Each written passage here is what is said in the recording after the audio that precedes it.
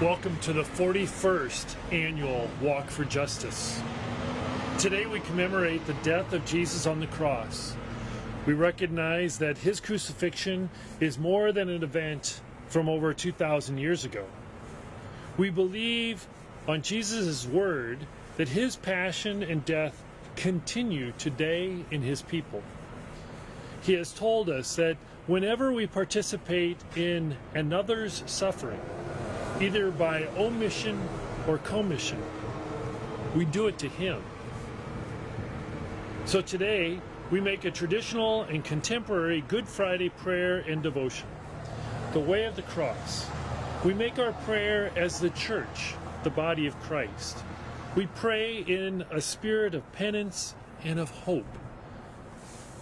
Penance for our part in Good Friday's continuing crucifixion, and hope in the Easter resurrection of eternal life. And we pray that we may be the hope of the resurrection for those whose hope has been given over to despair. We trust that God is at work in us and will help us remain faithful and steadfast on the journey. Let us go forth now in reverence to walk the way of the cross. Stay right here, please. Oh, I thought you were nodding at The first station, Jesus is brought before Pilate to be judged. We adore you, O Christ, and we praise you, because by your holy cross you have redeemed the world. Betrayed by his friend, condemned by the high priest for blasphemy, Jesus was led away to the Roman governor, Pontius Pilate, for judgment. It was the hope of the religious leaders that he be condemned to death and thus rid them of the problems he was causing. Pilate looked scornfully at the priest who had accompanied Jesus. "Is this your dangerous aspirant to kingship?" he asked. "Tattered, barefoot, emaciated?" He turned and spoke to Jesus. "The chief priests of your temple accuse you of leading the people astray." Jesus remained silent. "Of telling them not to pay tribute to the emperor," continued Pilate. Jesus still gave no answer. "Of claiming to be king of the Jews.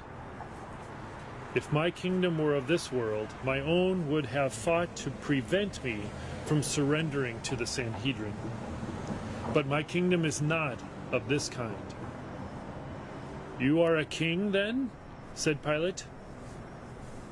"Yes, I am," said Jesus. "It was for this that I was born. This is why I came into the world, to bear witness to the truth. And all who are on the side of truth listen to my voice." "What is truth?" asked Pilate. "Who are you?" Shortly thereafter, Pilate handed over Jesus to be crucified. In mid-January 2019, Santiago and Mercedes left their young son with Mercedes' brother, Fabio, to go buy groceries. They never came home. They were stopped and detained by ICE agents on their way to the grocery store. Fabio kept the children in his home with his sister Magdalena and her husband Sergio and their 3 children.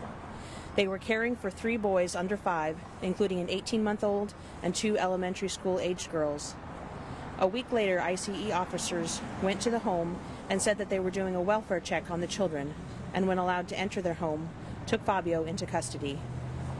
Sergio, who remains in the home, is also undocumented and does day labor.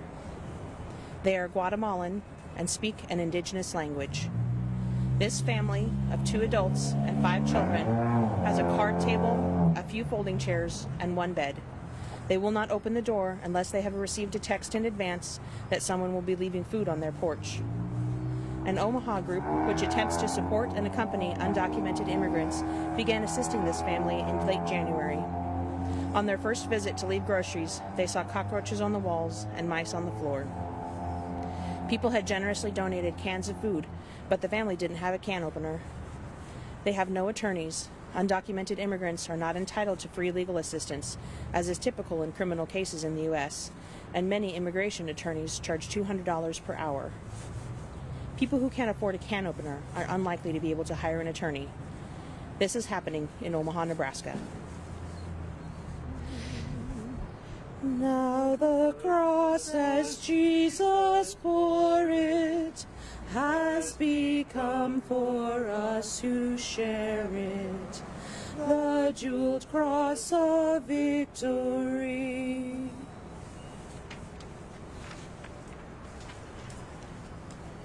The second station, Jesus is condemned to death. We adore you, O Christ, and we praise you, because by your holy cross you have redeemed the world. At last, Jesus' head went slack against the column, and the whipping was called to a halt. Enough, said the officer, put his clothes back on. But he said he was a king, the centurion protested, the king of the Jews. Surely we ought to attire him as befits his rank. He laughed, and pulling a purple cloak from the nearest soldier, draped it about Jesus. Another soldier, catching the spirit of the game, disappeared for a moment and returned carrying a branch studded with long, piercing thorns. He deftly twisted the branch into the shape of a crown, which he placed on Jesus' head and crushed down. "Hail, King of the Jews!" they mocked. Having grown tired of the game, the guards dragged Jesus back to Pilate. Jesus was scarcely able to stand. Pilate flinched slightly at Jesus' appearance. Blood had congealed on his forehead where the crown of thorns had pierced. The purple cloak did little to hide the terrible welts and wounds on his body. Pointing to him, Pilate turned to the crowd, which had gathered in the courtyard, and said, "Behold the man." To his surprise, for he had expected them to feel sympathy for a fellow Jew held prisoner, the crowd yelled, "Crucify him! Crucify him!" Unable to resist them any longer, Pilate gave in to their demand and ordered him to be executed.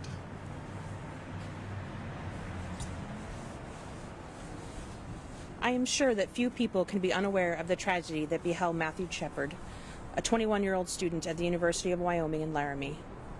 Several years ago, in early October, this young man was lured by two men and their accomplices into the outskirts of that city. There he was beaten, robbed, tortured, and left to die in freezing weather, tied to a fence like a scarecrow. He succumbed to his injuries a few days later. This horrific crime was made even more heinous by a further chilling fact. Matthew was targeted for this brutality, in part because he was gay. We who have been given a special care for the spiritual, moral, and intellectual care of our young can only shudder at this horrible act. We condemn this crime and its motivation in no uncertain terms. From the richness of our Roman Catholic tradition, we offer our prayers for Matthew, his family, his loved ones. We can also, for all, to pray for the individuals who killed Matthew and forgive them, that they may be moved to compunction for their offense and seek reconciliation. We condemn any act of hatred against lesbian, gay, or transgendered people and insist on the intrinsic dignity and inviolability of all individuals. Motivated by the gospel, we will continue to seek justice for all those who are the object of hate and prejudice, anyone who our society would marginalize and claim to be less than fully human and hence expendable. Weak and prodded, cursed and fallen, his whole body bruised and swollen, Jesus tripped and laid in pain. To the federal building. Oh, I thought there was one more.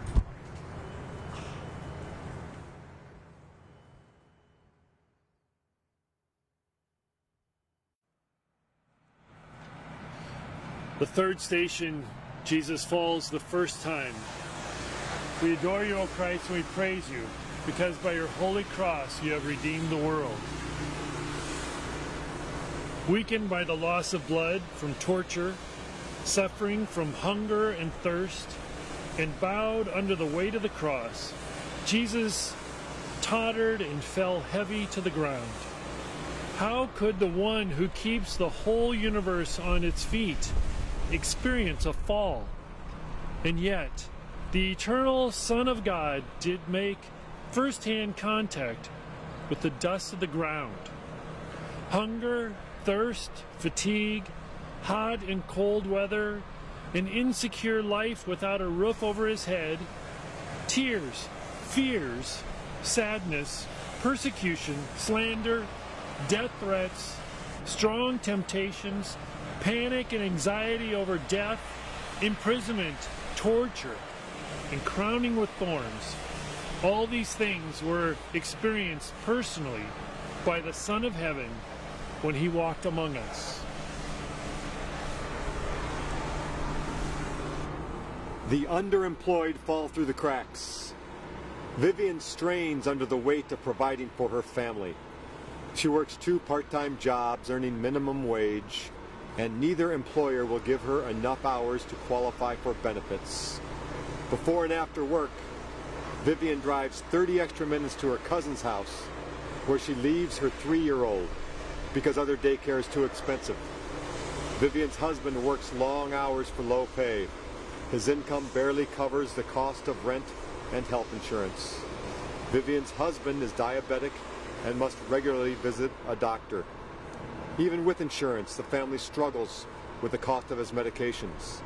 When their car's transmissions needed to be replaced, Vivian's husband paid the mechanic rather than filling his prescriptions. After weeks without medication, he collapsed and was rushed to the emergency room. With insulin and rest, he soon felt better, but the hospital bills forced Vivian and her husband to work extra shifts, leaving their children at home on nights and weekends. During that time, the family relied on food that school sent home in the children's backpacks. Many families at school struggled to make ends meet, but some students teased Vivian's children for needing help. Vivian feels defeated. She is exhausted after stretching every dollar and saying no when the children ask for anything outside the family's budget.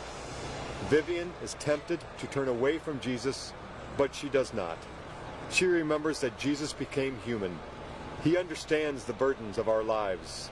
Vivian asks Jesus to hear and share her fears. As we reflect on Jesus falling the first time, may we pray for just and living wages for all who labor.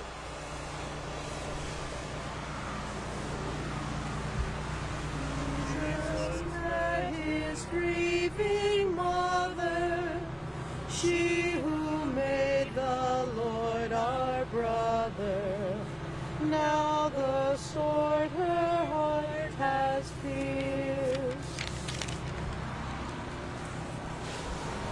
The 4th station, Jesus meets his mother.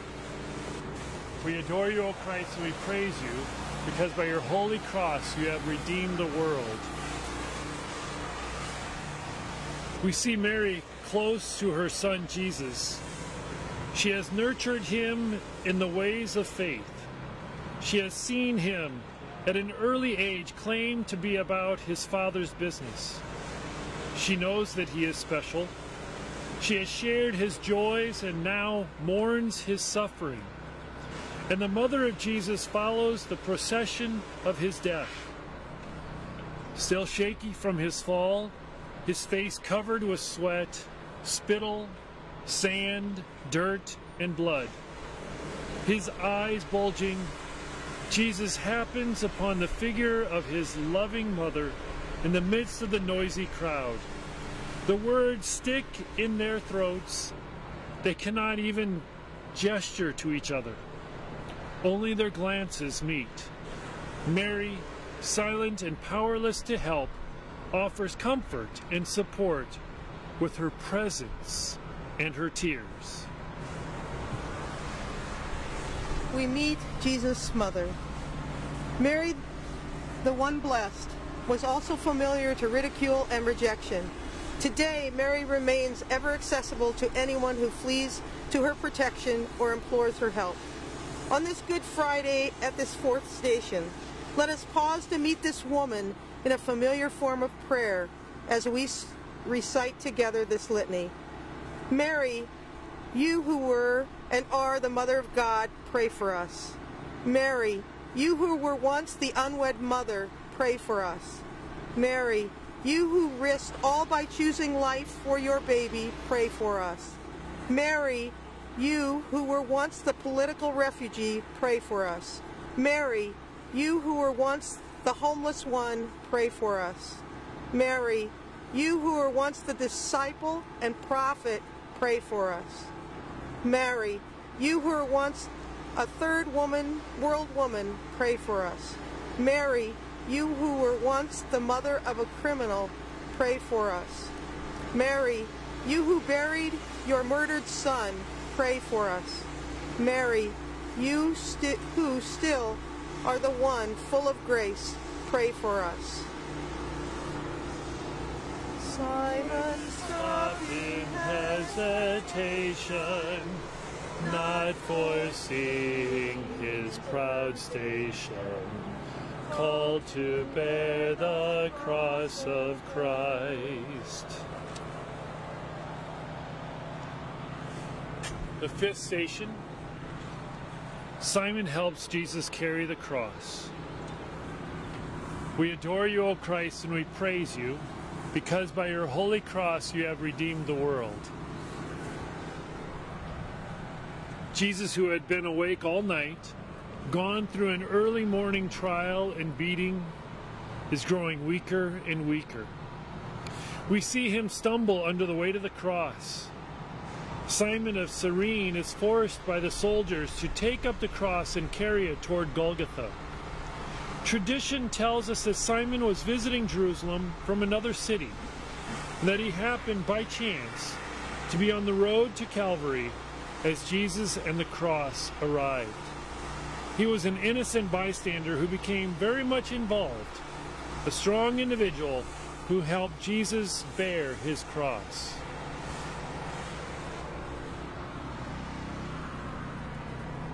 We help each other when we come together.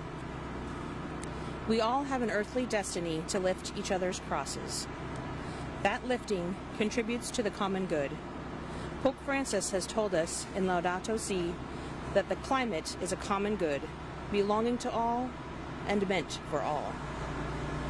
We are presently witnessing a disturbing warming of the climatic system, accompanied by a constant rise in ocean levels and extreme weather events. He reminds us that it is the poor who are now most affected by climate change, and he encourages policies that reduce our dependence on fossil fuels that, scientists tell us, are primarily responsible for climate change. We, who have thrived on a society and economy built on fossil fuels, must now lift the crosses of eroding coastlines, extreme droughts and crop failures, heat waves, massive forest fires, and increasing hurricanes. In the second creation story in the book of Genesis, we are told that the Lord God then took the man and settled him in the Garden of Eden to cultivate and care for it. In many ways, we have abused the garden, and now all of humanity struggles under the cross of climate change. Brave but trembling came the woman, None but she would flaunt a Roman, moved by love beyond her fear.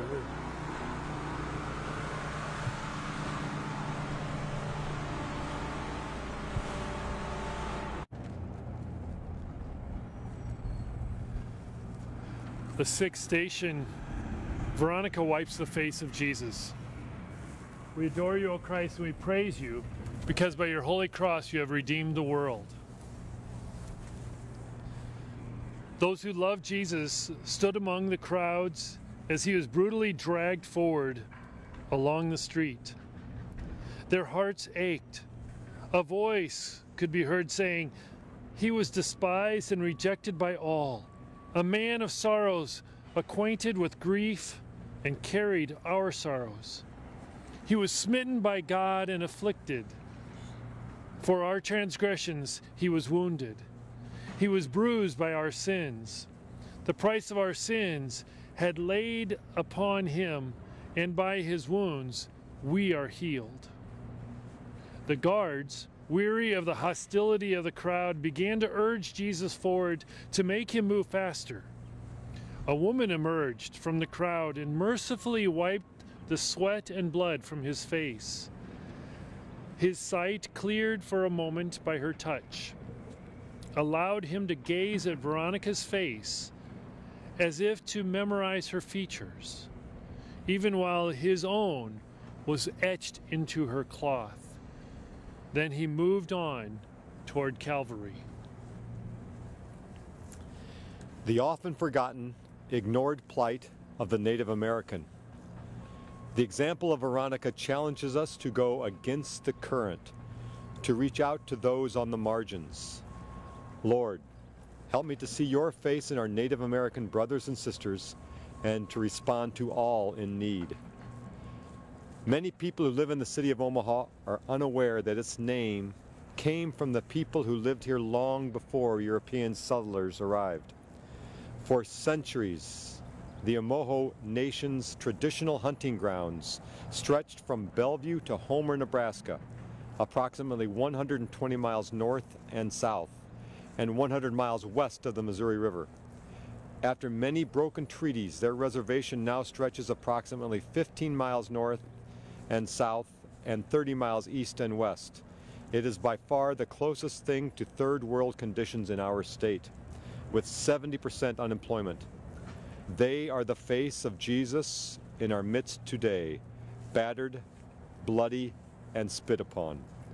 Who of us will follow the example of Veronica and reach out with mercy and love? Straight on the dust he crumbled, flogged in body he resembled.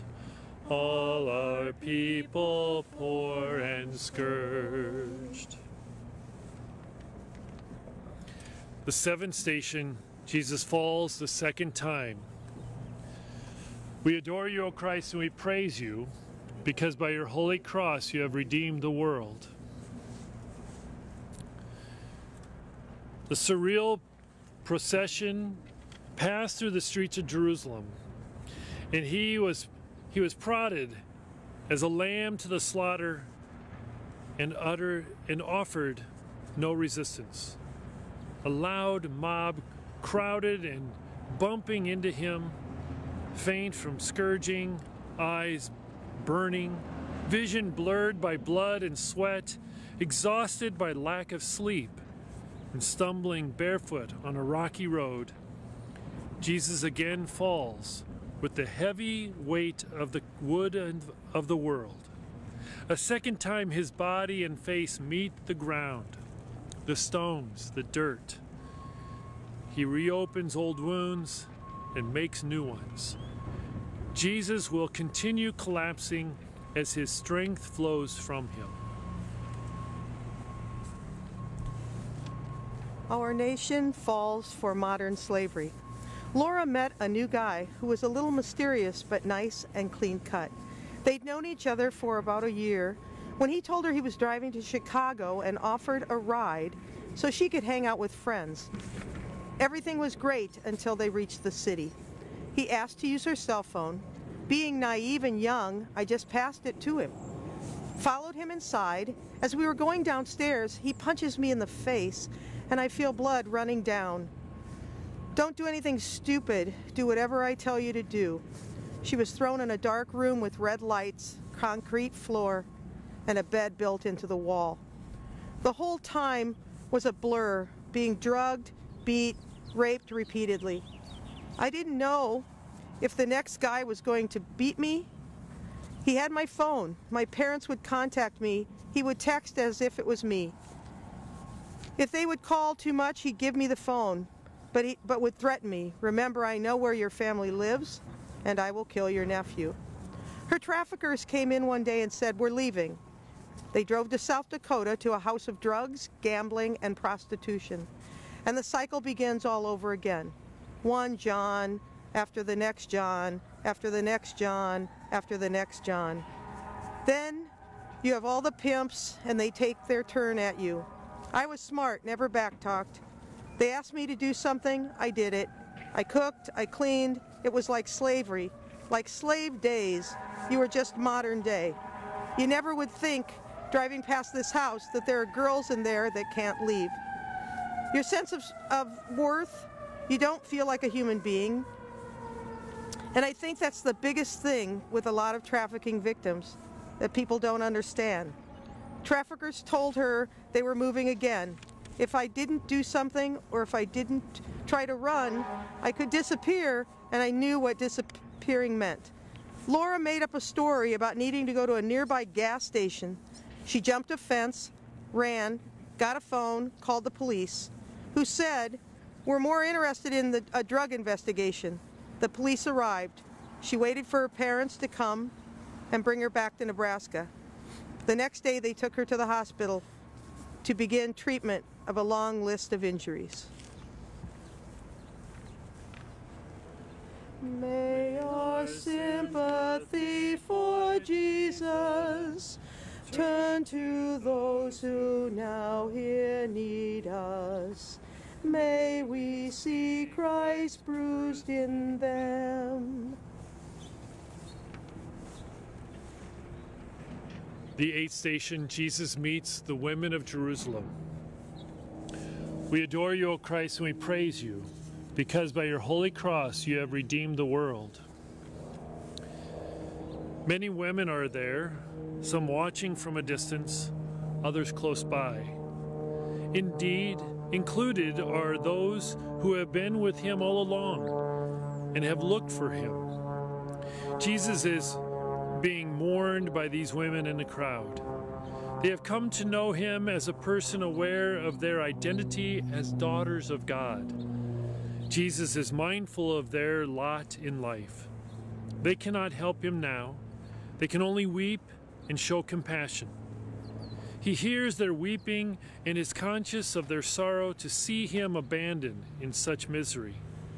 Jesus speaks to them, "Daughters of Jerusalem, do not weep for me. Weep for yourselves and for your children."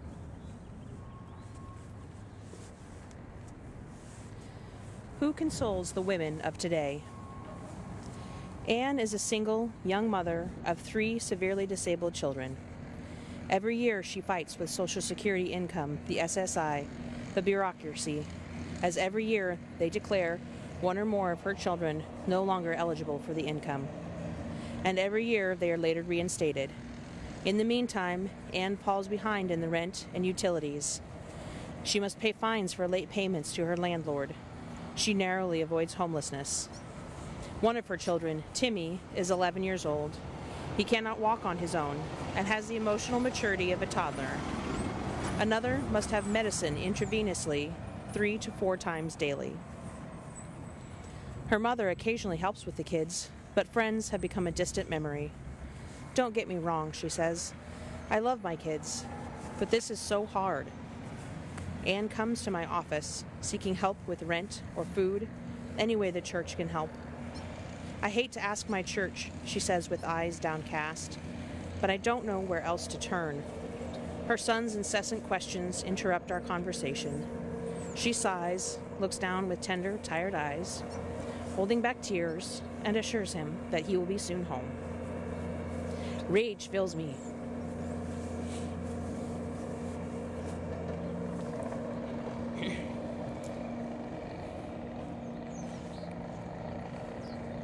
Anne's most important job is rearing her children. Children no one else can reach. Yet our culture does not acknowledge her mothering ministry. Instead, this mother feels she is a worthless burden on the world. Jesus fell again in weakness, stumbling as we do to lead us. through our sorrow and our pain. I didn't think I was going to make it through that. Got mine with me. The ninth station, Jesus falls the third time. We adore you, O Christ, and we praise you, because by your holy cross you have redeemed the world. Again, the dirt, the pain, face, sweat and blood, arms weak and scraped, chest and legs pinned against the earth under the weight of the falling lumber. In and out of numbing consciousness, Jesus lies prostrate again. His energy exhausted, he can no longer stand, let alone walk. Another collapse. Along with his body, his spirit is also shattered. The dream is gone. The reign of God, that time and place when of justice and peace, of reconciliation and right relationship, where love is the bottom line, all vanished as his life pressed against the earth, now drains into his death. Yet through the awful grace of God, he stands again. The nation falls for abortion. It is easy to dehumanize those we cannot see or hear. Those without an effective voice end up being stripped of their fundamental dignity and rights. With no one to speak for them, they are denied a place at the table of our society. The unborn child in the womb has no voice to defend her right to life. He is unheard and unseen and can be condemned to death in what the servant of God, Dorothy Day, called another form of genocide. We defend their lives because we believe the unborn are among the vulnerable for whom the Church wishes to care with particular love. We ask today for a society that will legally protect all the unborn and will reach out to the parents who feel alone and without options. We pray for a love that will welcome all the marginalized. We pray for a defense of life in all its stages. Cheered by his own nation, Jesus stood in desolation, giving all he had to give. The 10th station, Jesus is stripped of his garments. We adore you, O Christ, and we praise you, because by your holy cross you have redeemed the world. God, the shamefulness and hardness of heart within your people seems like it has no limits. You are allowing nothing in the end save your cross. You're stripped of your clothing. One final humiliation before your death among a jeering, mocking crowd. It is a moment of utter shame. You find yourself naked, vulnerable, and defenseless before the swelling, irreverent, and angry crowd. Jesus is stripped of his clothes. A man came into the St. Vincent de Paul thrift store asking for help to get a change of clothes. He explained that he needed the clothes for something important. It's for my mama's funeral. I haven't seen my family in such a long time, and I just don't have anything proper to wear. With some frustration, I spent the next 45 minutes finding sizes and matching ties to trousers and coats. A few days later, he returned to the store. He held out his hand to shake mine, and I struggled to say what he wanted to tell me. I've been on the streets for a long time. I just can't seem to quit drinking. It's tough and I get so messed up. When I showed up at my mama's funeral looking so fine, no one could believe it. My brothers and sisters hugged the stuffing out of me. and told me how glad they were to see me. I haven't had a drink since the funeral, and I'm thinking about getting some help. I've tried it before, but maybe this time I'm ready. I'm going to keep those clothes you gave me because they made me feel like I belonged. Who knows, maybe I'll need them for a job one of these days. Our faith calls us to recognize the dignity in each person, which can be difficult day after day when so many people with so many complicated problems find their way to our door. Jesus was stripped of his clothes in the ultimate act of humiliation. The man at the thrift store set aside his shame to ask for clothes he needed in order to fit in at his mother's funeral. It's a simple act, clothing the naked, a simple request from Jesus.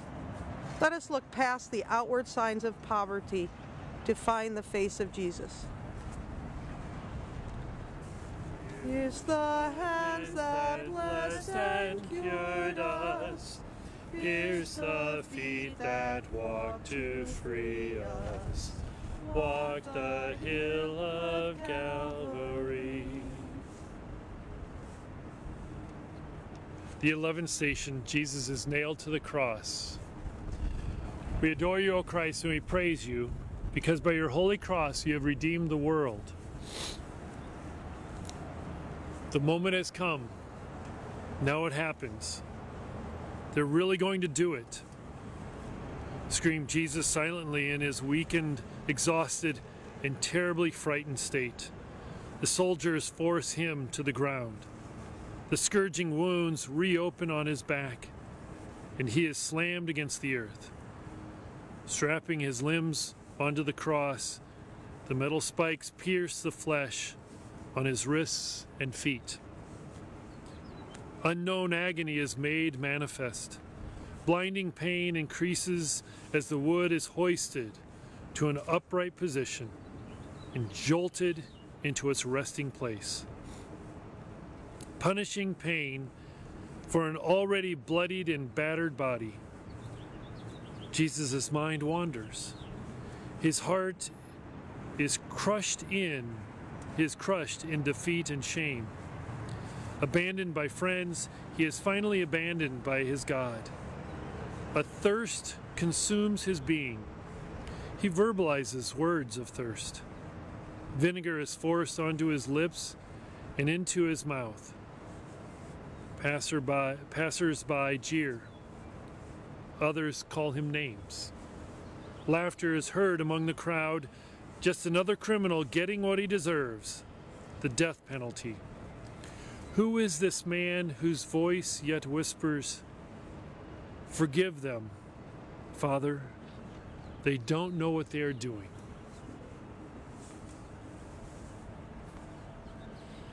Crucifixion Meditation. The ugliness and sin of nailing you. The ugliness and sin of injustice in our world. I do not like to think about it. It hurts too much to really look at others in their suffering. At you in all that pain.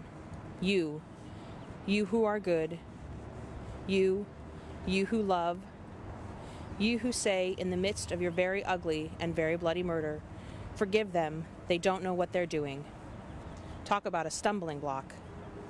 Yes, indeed, Christ crucified, a stumbling block to many. Me too, Lord. I'm one of the many. I cannot stand to look at you, or anyone persecuted, or your blood, small rivulets streaming down wood and dirt, or their blood covering the grass and mud walls of huts and churches.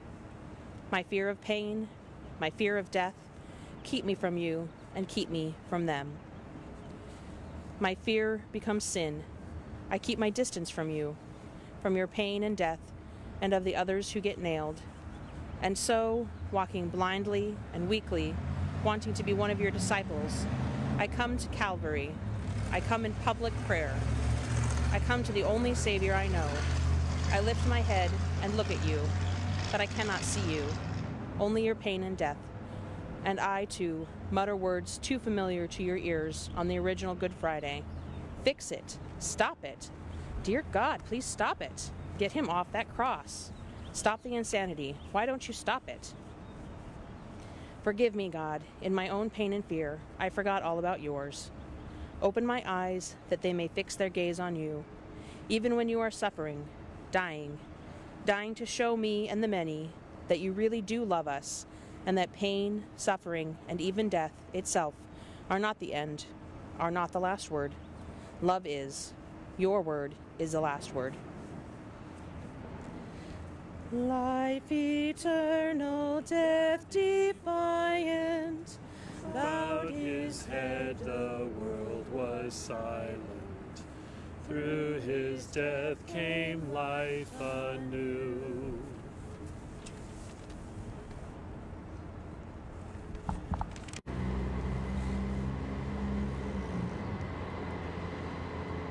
Twelfth station, Jesus dies on the cross. We adore you, O Christ, and we praise you, because by your holy cross you have redeemed the world. The nightmare of pain and suffering ends. After 3 hours on the cross, Jesus dies.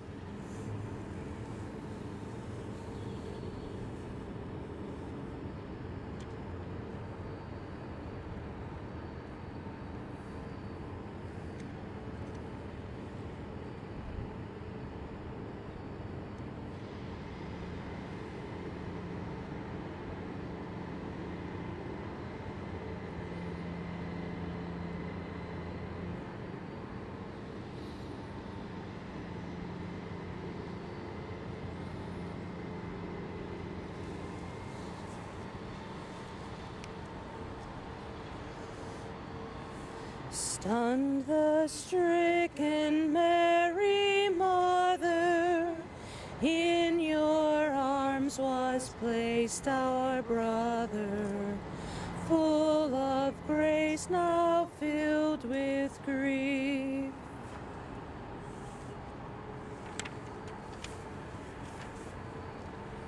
The 13th station, Jesus is taken down from the cross. We adore you, O Christ, and we praise you, because by your holy cross you have redeemed the world. It is finished. It is over.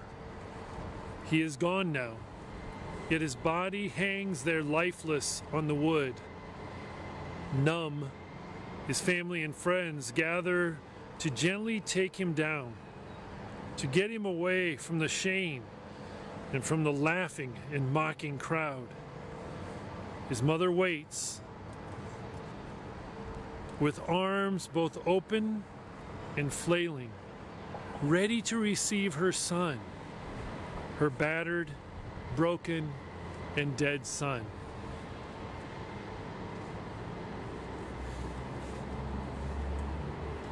Were you there when they crucified my Lord? Were you there when they crucified my Lord? Oh, sometimes it causes me to tremble, tremble, tremble.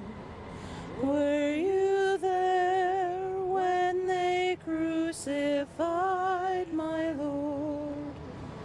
Were you there when they nailed him to the tree? Were you there when they nailed him to the tree? Oh, sometimes it causes me to tremble, tremble, tremble. Were you there when they nailed him to the tree?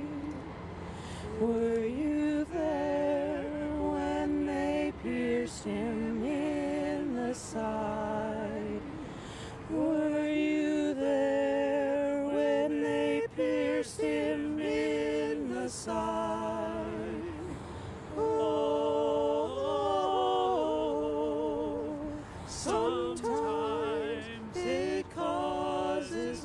to tremble, tremble, tremble.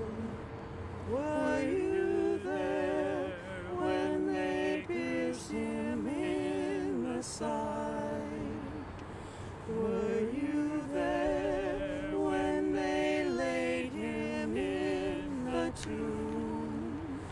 Were you there when they laid him in the tomb? Oh, sometimes it causes me to tremble, tremble, tremble. Were you there when they laid him in the tomb? Were you there when the sun refused to shine? Were you there when the sun refused to shine? Oh, sometimes it causes me to tremble, tremble, tremble. Were you there when the sun refused to shine?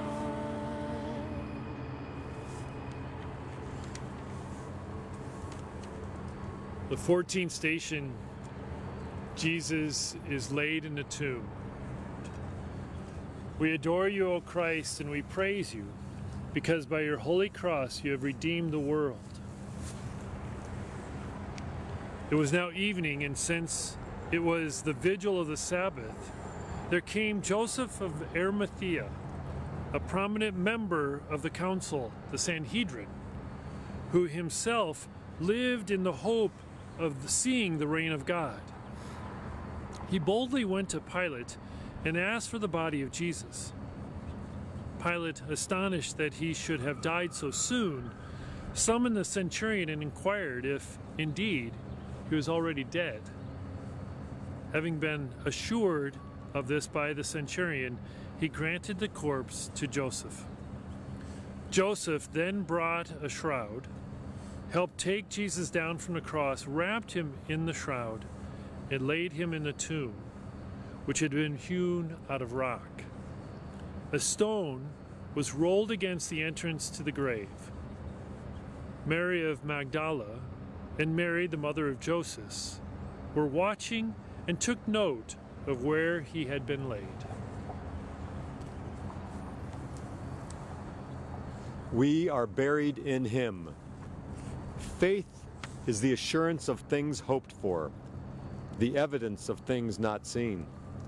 Among our family members, circle of friends, co-workers, and colleagues, who is willing to be there for others, for the long haul, like Joseph of Arimathea and the group of women who accompanied Jesus to Calvary, who is sustained by faith and hope in spite of the cross that they bear.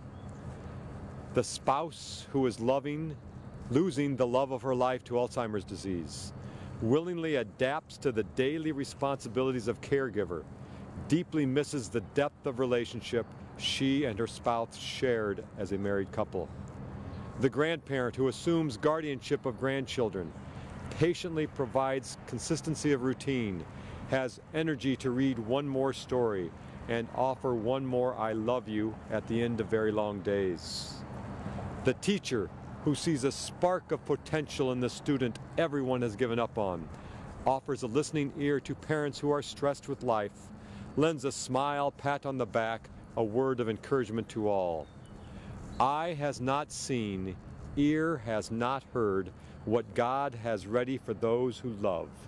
Spirit of love, come, give us the mind of Jesus, teach us the wisdom of God.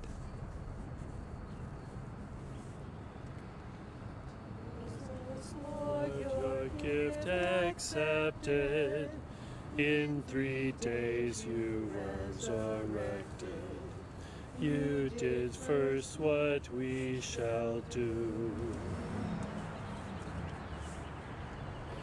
the 15th station, Jesus rises from the dead. We adore you, O Christ, and we praise you, because by your holy cross you have redeemed the world. Jesus finally experienced death, as we all will. But death was not and is not the final word. The final word was and is love. Though he was brutally killed, died, and was buried, he did not remain dead. He lives. He is alive. We are not talking about simply living in you and in me, although he does that also. But Jesus lives now. This one who would not stay dead continues to live and promises us that one day he will return and come for us. We are waiting for you, Jesus. He is alive. He lives. This we believe. Amen. We pray for peace. Let us go forth. Then let us go forth to offer everyone the life of Jesus Christ. Here I repeat for the entire church what I have often said to the priests and laity of Buenos Aires. I prefer a church which is bruised, hurting, and dirty, because it has been out on the streets, rather than a church which is unhealthy from being confined and from clinging to its own security. If something should rightly disturb us and trouble our consciences, it's the fact that so many of our brothers and sisters are living without strength, light, and consolation, born of friendship with Jesus Christ, without a community of faith to support them, without a meaning and a goal in life. More than by fear of going astray, my hope is that we will be moved by the fear of remaining shut up within our structures, which give us a false sense of security, within rules which make us harsh judges, within habits which make us feel safe. While at our door people are starving, and Jesus does not tire of saying to us, "Give them something to eat."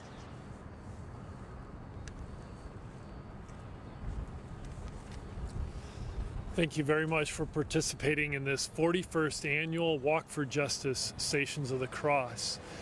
Especially this year, we want to extend to you our desire that we all recognize hope. In the midst of this worldwide pandemic, let hope be our weapon that we use to beat away darkness and desolation. Jesus Christ is risen. That is what we believe. Let us continue to keep that alive in our hearts. God bless you all, and have a blessed Good Friday.